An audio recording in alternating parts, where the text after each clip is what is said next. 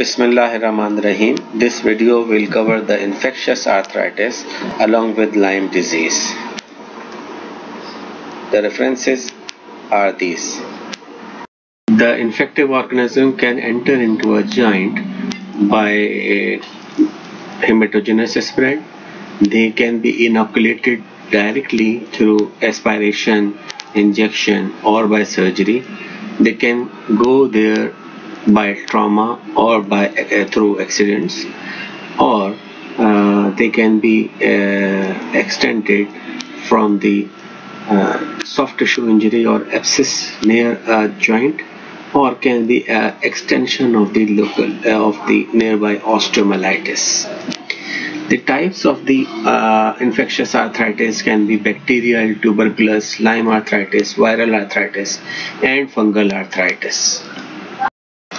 The causative organism for bacterial arthritis are different according to age group. In children below the age of 2 years, the Haemophilus influenza is most common responsible microorganism, while the staphylococci are responsible for older children and adults. Gonococci are responsible for suppurative arthritis in adulthood, while gram-negative bacilli such as E. coli, Salmonella, Pseudomonas, and others are also responsible for this infectious arthritis.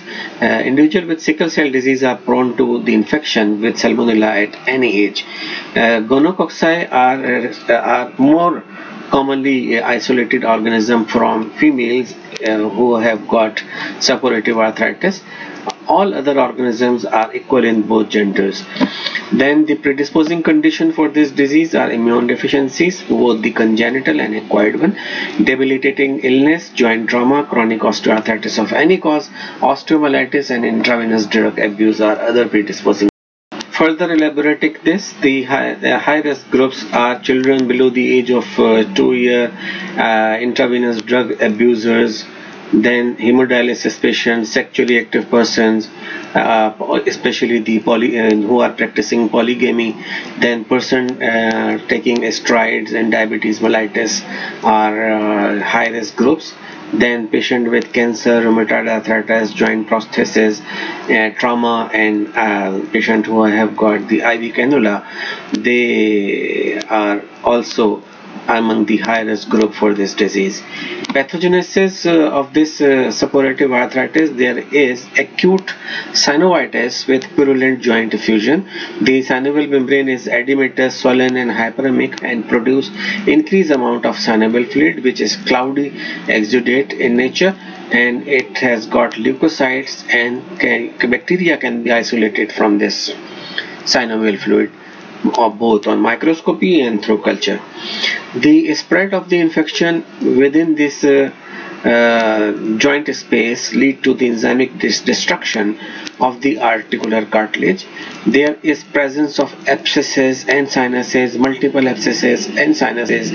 Then these sinuses burst out and pus can be extruded from these sinuses, or this bacterial arthritis in advanced stage can lead to pathologic dislocation.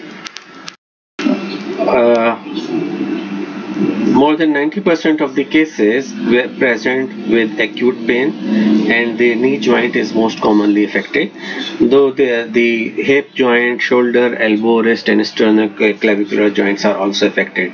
The joint is typically swollen with restricted movement of the joint.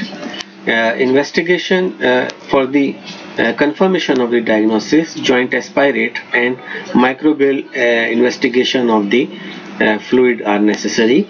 Usually a gram stain is done, which identify the organism, and in 75% of the patient, if these patients are affected by a staphylococcal infection, 75% of the patient get a positive result, and if the infection is by gram-negative organism, you will get only 50% positive result. Then crystal examination should be done for this joint fluid, because there may be coexistence of the joint other pathology such as gout or any other crystal induced arthritis. Synovial fluid, glucose, protein and lactic acid are non-specific, and then blood culture is the definitive method for aerobic and anaerobic organism and are positive in 85 to 95% of the cases. CBC shows non-specific features, though leukocytosis, increased ESR and CRP can be seen.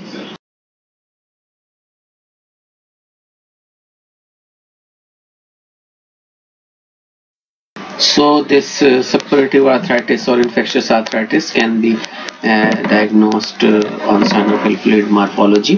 The synovial fluid in septic arthritis becomes opaque, and it is large in volume with low viscosity, and total white cell counts may become more than 50,000, and most of these WBCs are polymorphs. The other two joint diseases such as osteoarthritis and rheumatoid arthritis should be differentiated from this suppurative arthritis. So this is the histopathologic appearance of the suppurative arthritis, which is showing the presence of pus, infiltration by the chronic inflammatory cells, and there is granulation tissue formation. Now coming to mycobacterial arthritis, the risk group for the development of mycobacterial arthritis are immunocompromised individuals and immigrants from the endemic countries. Repetitive joint injection with corticosteroids is another risk group, and it should be considered in patients with persistent culture negative oligo or monoarthritis. History of exposure to TB and positive tuberculin test are also a risk factor. Then bone infection occurs from hematogenous seeding. It can be by primary TB or in latent TB, and 1 to 5% of the tuberculous patient they develop osteoarticular involvement. Classical presentation can involve the spinal cord, vertebral column, or the most commonly affected joint is hip joint. Knees and ankle are also affected. It can be associated with gout, and it is difficult to distinguish this entity from crystal induced arthritis. The pathology of this mycobacterial arthritis involves synovium. To investigate the mycobacterial arthritis, see Nelson stain, which detect the acid-fast bacilli in the smear, then culture through Lewis-Jensen media, which can take about 6 to 8 weeks to become positive, or then synovial histology is characteristic of tuberculosis, in which caseating granuloma as seen in the upper diagram are seen. These granulomas consist of numerous giant cells in which the nuclei are arranged in horseshoe shape pattern, and these are Langhans type giant cells, and the caseation necrosis is also seen. Then radiological feature of the mycobacterial tuberculosis are juxta-articular osteoporosis, erosion, joint space narrowing, soft tissue swelling, subchondral cyst, periostitis, and areas of calcification. The causative agents for the viral arthritis are alpha virus, parvo B19 virus, rubella, Epstein-Barr virus, hepatitis B and C viruses. The disease manifests as subacute arthritis. There is direct infection of the joint by the virus, such as seen in the rubella and some alpha virus infections, and it can be through autoimmune reaction triggered by the infection. Fungal arthritis are insidious in onset with indolent course. Generally, it's a mild inflammation and patterns are similar to that of tuberculous arthritis. The common causative organisms are blastomycosis, candida, coccidioidomycosis, sporotrichosis, cryptococcosis, and histoplasmosis. Clues to diagnosis are when there is trauma with a possible sporotrichosis inoculation, recent surgical procedure, presence of a prosthesis, travel to specific region in US or endemic countries, immune deficiency.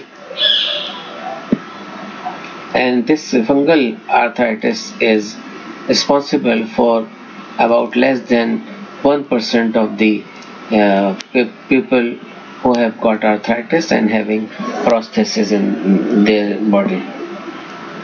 So Candida variety is most common fungal arthritis, and it is the arthritis arising from the direct inoculation of the microorganism or by the hematogenous dissemination. Clinical course is acute with marked synovitis or indolent or minor. It is monoarticular in 75% of the cases, and knee is the most commonly affected joint. It is seen commonly in intravenous drug abuser, immunocompromised state, ICU patients, hospitalized infants, prosthetic, post-operative joints or injected joints. Infection related to the joint injection or surgery have got characteristic pattern. They are chronic monoarticular indolent course, often caused by species other than Candida albicans, and symptom may not develop until 2 years after surgery.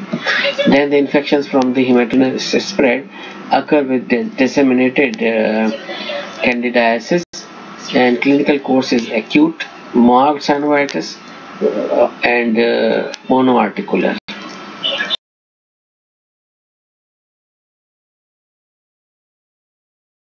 Another pattern of this fungal arthritis is coccidioidomycosis. This coccidioidomycosis is endemic in certain areas of the US, and it is due to inhalation of the spores of Coccidioides immitis.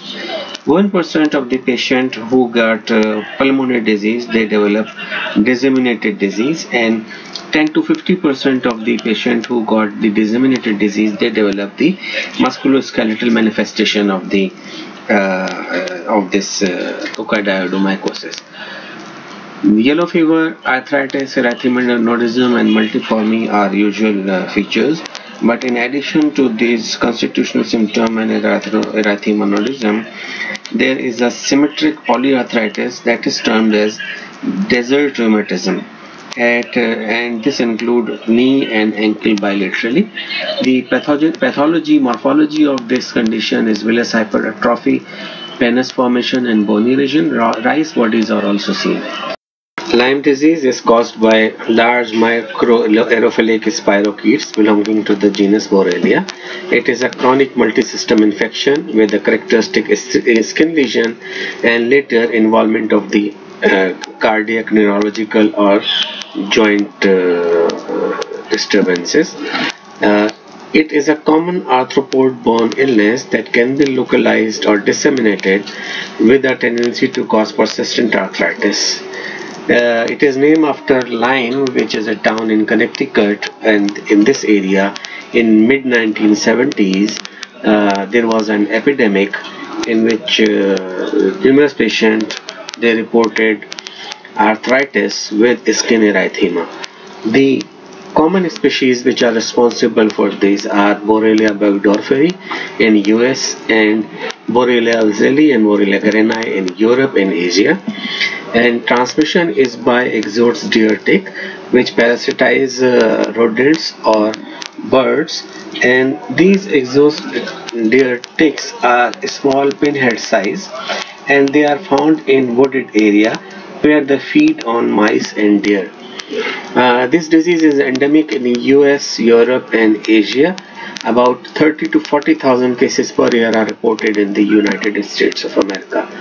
The ticks which are responsible for this disease are also infected by Ehrlichia and Babesia. Diagnosis is usually dependent on serology, but it can be confirmed by the PCR of the infected area. Lyme disease is a multi-system disease. Multiple organs are involved, and it is divided into 3 stages: early localized disease, early disseminated disease, and late disseminated disease. The early localized disease is limited to the area which is area of the tick bite, and in this area the spirochete multiply and spread in the dermis, and they develop a lesion that is termed as erythema migrans, and this is the expanding area of redness, often with the pale center. It is accompanied with fever and lymphadenopathy also, and this rash is spontaneously disappear in 4 to 12 weeks. Then the early disseminated stage or disease occur, in which there is hematogenous spread of the microorganism within the body, and there is appearance of secondary skin lesion with lymphadenopathy, migratory joint and muscle pain, cardiac arrhythmia and meningitis. Borrelia lymphocytoma is a disease which is caused by Borrelia elzeli, and it is common in Europe, and it is blue to red swelling of the earlobe or nipple with lymphocytic infiltration. Lately, many months or year after the tick bite, there is development of chronic arthritis with severe damage to the large joint, which is more often seen with the Borrelia burgdorferi. Polyneuropathy and encephalitis are mild to debilitating, and this encephalitis is less common in Europe than in USA. This graph is showing the 3 stages of the spirochetal Borrelia infection, and their correlation with the clinical sign and symptom and the immune response. So there is spirochetemia and peak of this spirochetemia, and then it declines in the early localized stage. Then spirochetemia is also seen in the this early disseminated stage, and the bacteria can be detectable in the blood in early disseminated stage, but are not detectable in the late disseminated stage. The immune response is very low at the very initially, when it is early localized. There is fever, erythema migrans, and rash only, and the disease is limited to the site of bite only. So there is low immune response, and the early disseminated stage, IgM start to appear, and they vanish subsequently, and late dissemination stage is characterized by the IgG antibody presence. Early disseminated phase is characterized by the cranial palsy, meningitis and carditis, while the musculoskeletal manifestation occur after the end of the early disseminated, and they present throughout the late disseminated stage. And the late neurological diseases such as post-treatment Lyme disease syndrome and neuroborreliosis are present throughout in the late disseminated stage. The host damage in borreliosis is not due to release of endotoxin or exotoxin, but these bacterial lipoprotein, they bind with the TLR2 receptor on the surface of the macrophage and induce the release of the pro-inflammatory cytokines TNF and alpha and interleukin 1. And there are other bactericidal reactive nitrogen intermediate released also, and they try to limit or reduce the infection. And till now, most of the damage is due to cytokines and the T cells. In 2 to 4 weeks, there is development of Borrelia specific antibodies, and it leads to direct complement mediated phagocytosis and killing. And but this Borrelia, they escape this killing through antigenic variation of this variable large surface protein. Borrelia, they have got a plasmid which has got one promoter region and multiple coding sequences. So when antibody against one variant of this variable large surface protein is made, there is formation of various combination and expression of a different variable large surface protein. So by this mechanism, these Borrelia, they escape the killing. Also, the chronic manifestation may be due to the immune response against some unknown bacterial antigen that cross-react with this self-antigen. So, skin lesion of the Lyme disease are characterized by edema and lymphocytic plasma cell infiltrate, while Lyme arthritis, which is common in less than 10% of the cases of Lyme disease, they are early and late lesion. In the early lesion, the synovium resembles that of rheumatoid arthritis with villous hypertrophy, hyperplasia of the cell, abundant lymphocytes and plasma cell in the synovium. But the distinctive feature is the presence of arthritis, which produce onion skin-like lesions within the arterial wall. The late lesions are characterized by the extensive erosion of the cartilage in large joint. Lyme meningitis exhibits CSF hypercellular due to marked lymphoplasmacytic infiltrate, and it contains immunoglobulin which are against the spirochetes. The early localized disease in Lyme disease starts as erythema chronicum migrans, which appears after 3 to 35 days of the tick bite. It appears as erythematous macular papule, which increases to an erythematous patch and measuring 3 to 7 centimeters in diameter. It is intense red at the periphery with central clearing, hence it is called an annular appearance of the lesion. The skin and synovium up to this time on histology shows chronic inflammatory cell infiltrate and